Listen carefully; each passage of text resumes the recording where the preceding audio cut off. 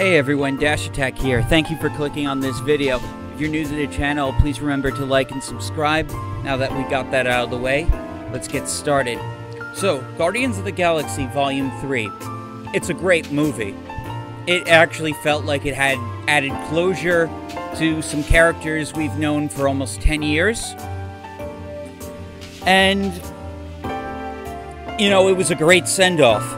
You know, I love that my boy Rocket was like the heart and soul of this movie, even if he was in a coma for most of it. It was great to see. Yet, for some reason, you would think this would be Marvel's biggest movie this year. Like, you know, it's the final chapter of the Guardians of the Galaxy. Believe it or not, it's actually underperforming. Yeah, Guardians of the Galaxy Volume 2 actually had a stronger opening than this.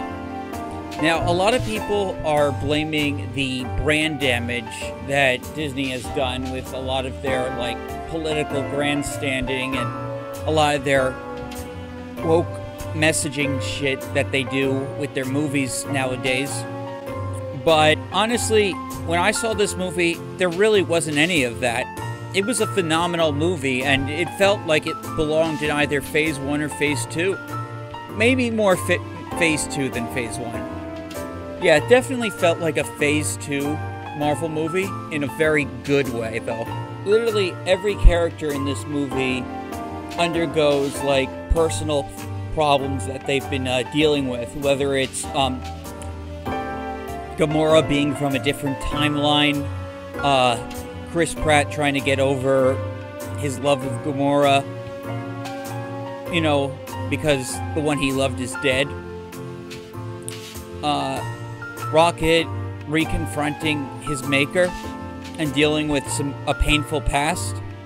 All of that was really good, and it had some really kick-ass action sequences.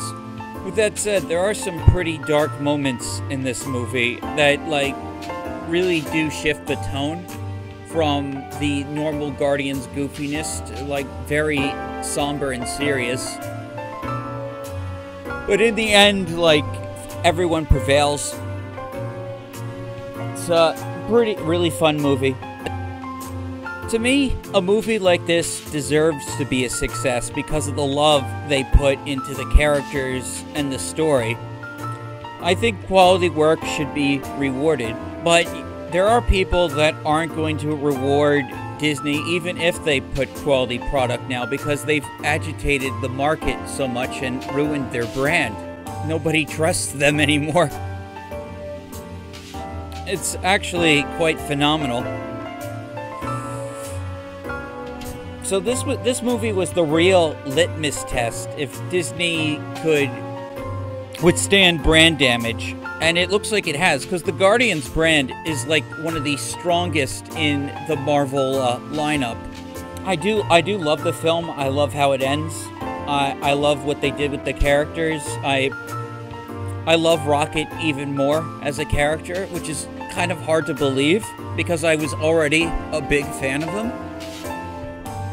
Yeah, Bradley Cooper does a great job. Oh man. Yeah, so happy that my boy Rocket got to be like the heart and soul of this film. By all accounts, the box office opening for this movie should have been huge, and the fact that it wasn't is kind of concerning. Also concerning, for Disney at least, is the 4 million subscribers they apparently lost in Disney Plus, and that includes the time period when Mandalorian was supposed to be on.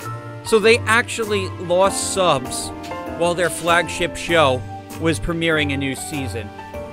If that doesn't say there's a brand damage going on, I don't know what does. Anyway, thank you all for watching this video. If you like this content, please remember to like and subscribe to the channel, and I'll see you all next time.